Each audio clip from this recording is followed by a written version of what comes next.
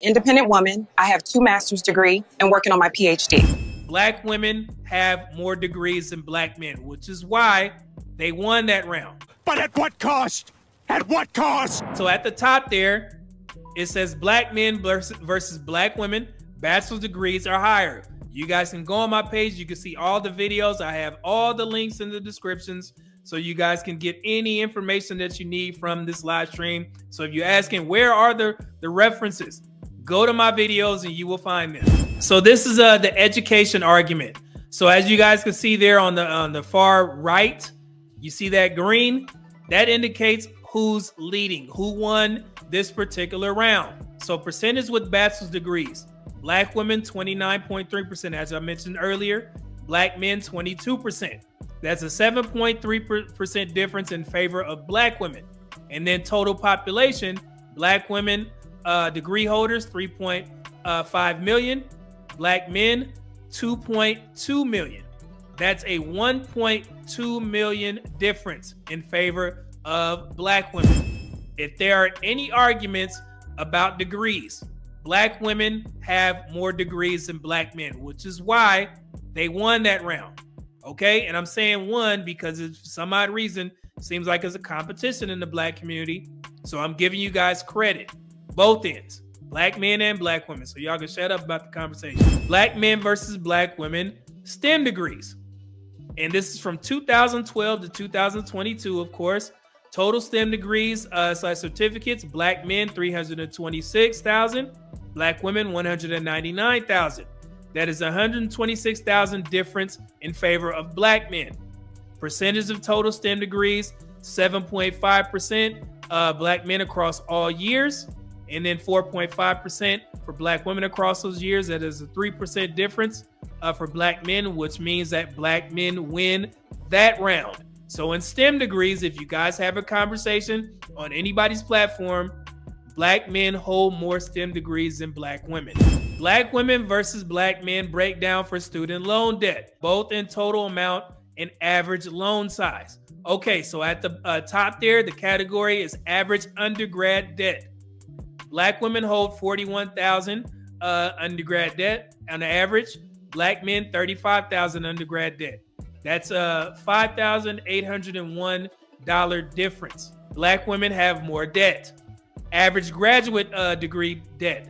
Black women, $75,000. Black men, $61,000. That is $13,000 more than black men. Black women own more debt in the graduate degree department. Then percentage of black borrowers who are women, 66% are black women. Black men, 34%. Women are 2/3 of black borrowers. 2/3. So black women borrow more money than black men for college. Cumulative debt total, $929 billion. That's 66%. Remainder, 34%, 1.6 trillion. Women hold the majority of the debt. Okay, black women, more debt. So if women own more college debt, black women own more college debt in total as well. So in that particular category, black men lead. You see the red, that would be considered a negative.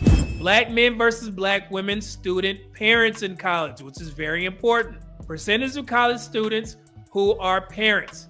Black women, 40%. Black men, 21%. That is a 19% difference. Black women lead in that particular category. There are more black women who are parents in college than black men. Single parents in college. 62% of black mothers are single when they are in college. Only 39% of black men are single fathers in college. Mothers are 1.6 times more likely. Black women, that is a negative. Married parents in college, 38% of black mothers are married, as opposed to 61% of black fathers are married in college. That's important. And like I said, man, you see how these numbers shake out when you break them down? Because people like, and I hate that the black community does this, black women got more college degrees than black men. But did y'all actually have, ever sit down and look at all of this information that goes along with this? This is crazy, right? I know this is some new information for a lot of people. That would be considered a positive If the majority of the black fathers are married, that's a positive. So black men win in that. And then total student parents, of course, 2.7 million mothers for black women, 1.1 million fathers. Mothers equal 70% of the total. There are more black women who are parents in college. So black men win that group as well. Bachelor's degrees. Who leads? Black women. Why it matters. Education often correlates with stability and social compatibility. So black women, remember that. You having more degrees than black men, that's why it matters. Make sense, guys? STEM degrees. Black men. Higher earning, high demand career fields, which is absolutely a positive. Less student loan debt. Who leads? Who has less student loan debt? Black men. Financial burden and long-term planning, okay? So that's why it is a negative, okay? Fewer student parents. Black men have fewer student parents. More flexibility, fewer obligations. That's why if you have no children on the dating market, that puts you at the top of the list based off other things as well. But first thing that people look at is, do you have buckaroos? Okay.